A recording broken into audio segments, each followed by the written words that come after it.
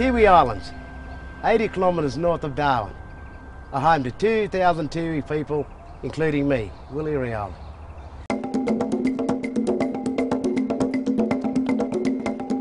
The largest island, Melville, is the second largest island off the Australian mainland. Bigger than on the mainland. It's here the CSIRO is working with the Tiwi people on the Tiwi Carbon Study. The Tiwi Carbon Study will help improve our future. Throughout our history, one thing has never changed, our connection to the land. But we know the way we use the land has to change if we are to have a strong future for us and our kids. Edinburgh, what do you think of this big fella? Our land has always supported the lives of our people. It has provided food, shelter, medicine, weapons, tools and ceremony purposes. And what's the Tiwi name for We it? call this sometimes Tarakali. Tarakali. Tarakali, yeah, this is. That's a nice name. We all depend on the land, the water, the plants, the animals, everything, but things are changing. Firing stick. They make firing stick out of that too, yeah. Okay, hardwood. Yeah, firing stick with this too and spear. Opportunities for our work are very limited here, so we need to use the land in new ways to create jobs that will benefit our kids and grandkids. One way is to become part of a new carbon economy. The ultimate goal of the Tiwi Carbon Study is to help Tiwi people engage with the emerging carbon economy, and Tiwi people have a great opportunity to do that by reducing the amount of carbon pollution that occurs when the Tiwi landscapes are burnt each year. The Tiwi bush burns a lot during the dry season. These fires give off methane and nitrous oxide. These are greenhouse gases. We want to cut back those greenhouse gases and get more carbon stored in the soil and plants. So the way this will work in the emerging carbon economy is that the industries that are causing carbon pollution can compensate for that by funding what we call these offset projects, and those funds can go to, in this case, Tiwi people to help them manage the fire to create those offsets. Okay, so what we're going to do here is we're going to get some tools out and start to measure all the things along this transect. We're going to do. We are working with CSIRO to find ways to reduce those greenhouse gases and store more carbon. We want to earn those carbon credits, but first we need to learn how to measure the changes we are making. You see both things together. In order for these offset projects to work, we need to be able to account for the carbon in a really rigorous way. And in order to do that, we need to understand the science behind how fire affects the amount of carbon stored in ecosystems. The Tiwi Carbon Study has controlled fires on 18 experimental plots. You got to look back every second behind you when you're walking forward. We use drip torches to light fires in the early dry season. These fires are not so big. They break up the country so we don't get those big hot fires later in the year. Whenever we burn one of these plots, we go in immediately beforehand and measure how much grass and litter is there, and then immediately after the fires we see how much is left so we can calculate how much carbon is burnt. For the soil we use augers and bulk density rings. CSIRO can then measure the carbon in the soil samples. We take it back to Darwin, we put it in an oven so it gets nice and dry. Then we sieve it, we grind it up and we send it down to Adelaide. And down in Adelaide they have a machine where they can measure soil carbon. Shrubs are measured and recorded. Leaves store carbon, and when they burn, they release greenhouse gas. We need to know how to burn to help plants store more carbon. So we've been measuring many pools of carbon in the trees, in the grasses, in the soil. And we've, on average, found that the plots across the Tiwi Island can store up to 100 tonnes of carbon per hectare. And carbon stored in the soil is really important. It's as important as the carbon stored in our trees and our grasses. And we want to manage fires so that we store the most amount of carbon in our soil on the Tiwi Islands.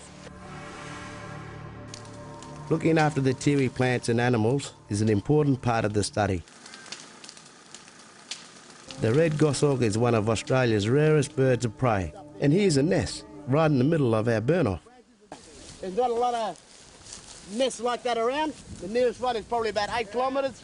So we're going to just water the water around the tree to make sure when the fire comes through it doesn't affect the tree and it doesn't affect around where the nest is above in the tree. we're also looking at other animals in the fire plots. Now, Tiwi has some of the most diverse ant communities on Earth here. So anywhere around here in the bush, we can get up to 100 or more different species just in a hectare. And there's many of them that are found nowhere else on Earth. These ants can tell us a lot. If the ants are in good shape, it's likely the bush is in good shape. This one's a horned pony ant because, I don't know if you can see there, but you can see the horns on the side of the head there, like a, yeah.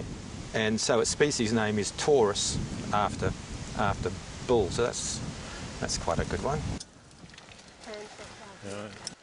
After we burn, we go back to the plot and do more measurements. So if you just head straight down that way, and just keep walking. Yep, so 100 metres. We collect litter, vacuum up the ash and put it all into bags. It's important that we provide opportunities for our kids so they can have choices for the future.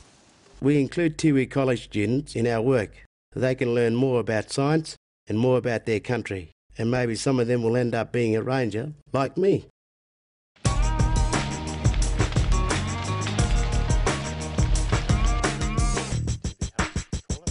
So what we'll do is we'll wrap the tape around the tree. It's actually a rapid assessment technique that we use, so we're working over large areas, and so what we get is a very good snapshot of what we have in these regions, fuel load wise. From that we can work out exactly how much carbon we have in these systems. 49.5. Look through here, keep both eyes open. And then we've got much longer term research activities where we've marked a lot of these trees. We're looking at how fast trees grow, how big the trees get and how fire affects that. Waypoints. We use a GPS to locate the trees on the study site. Okay, so here we have all the satellites represented, and what it's saying is it's over here in the south, in that direction over there. It is still too early to know how the fires affect carbon stock, but there may be a lot more carbon in plant and soil than we realise. So this is the start point. What we're going to do now, we can switch that off. We'll start here, and we'll run a tape measure out in this direction. This could be really important for the amount of carbon credits we get. Some preliminary work that CSIRO has done has shown that there's potentially, in the emerging carbon economy, millions and millions of dollars worth of carbon pollution that's going up in the air. And if we can just reduce the amount of fires that are occurring in here, that means it's an economic opportunity for people living in these remote areas, and particularly remote Indigenous communities who have very limited other economic opportunities. To keep our country healthy, to keep our people healthy, we need new information. Things are changing on the Tiwi Islands, so we've got to think about doing things in new ways. So our work at CSIRO has shown that if we reduce fire frequency from the current frequency of one fire every 2 to 3 years to a fire every 4 to 6 years, we can store 4 times more carbon in the soil compared to that which would have been released in the smoke. We must bring together our knowledge of the past with the new science.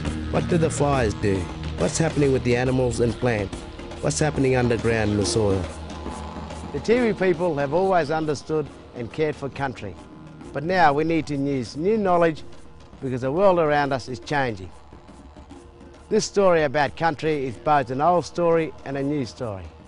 Most of all, it is an important story affecting all our lives here on the Tiwi Islands.